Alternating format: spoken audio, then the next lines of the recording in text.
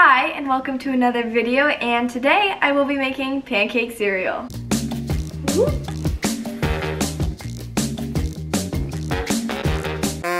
I've seen pancake cereal literally everywhere, on TikTok, YouTube, Instagram, Snapchat. Okay, now I'm just naming apps. But it is literally everywhere, and I thought, why not try to make it like the other half of the world is doing right now. And for those of you who don't know what pancake cereal is, you basically just make mini pancakes and it'll look something like this. And then you pour maple syrup as kind of a milk, but not as much as you'd usually put milk in. Because that would be a lot of maple syrup. Also, if you haven't done it already, please subscribe. It's right down there, and that would mean so much to me. And let's get on to it. I have the Aunt Jemima box mix. The box is a little messed up, but we're gonna make it work, and I'm just gonna follow the instructions. Okay, so 1 cup of mix. I got the 1 cup. Ooh. There we go. I'd say that's about a cup. 3/4 cup of water.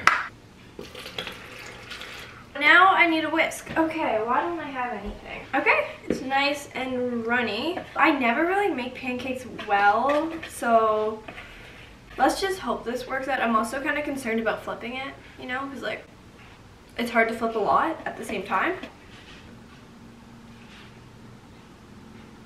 It's always such a letdown. Pancake mix never tastes good. I've seen videos where people pipe it out in a piping bag. Literally every time I put something in a piping bag, it just fails. So I'm gonna use a small spoon and just hope for the best. Where do we keep our pan? Got it. Okay, so I'm gonna oil up the pan.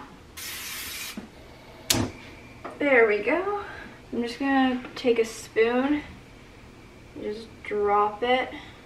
This is really good. Also, I think this is like, pancakes are like a breakfast thing. It's 4 p.m. in the afternoon. Am I gonna let that stop me? No. So I have 1, 2, 3, 4, 5, 6. I have 6 on the pan. Oh, no, the spoon. Oh my god, they're ready. Oh my god. Okay, wait. Ah, this is a tad stressful. They bake a lot quicker than I thought they would. Okay, now I'm just flipping them randomly. I don't know which ones are ready and which ones aren't. First 6 are done. They should make this like an actual cereal, because I'd buy that. Like pancake bites, pancakes to go. I think I'm onto something. Now we scoop them again.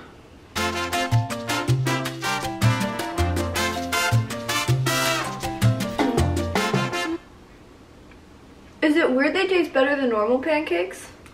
Probably a little. They also are done cooking like after 30 seconds somehow. So it's way faster than I thought it'd be. Ah.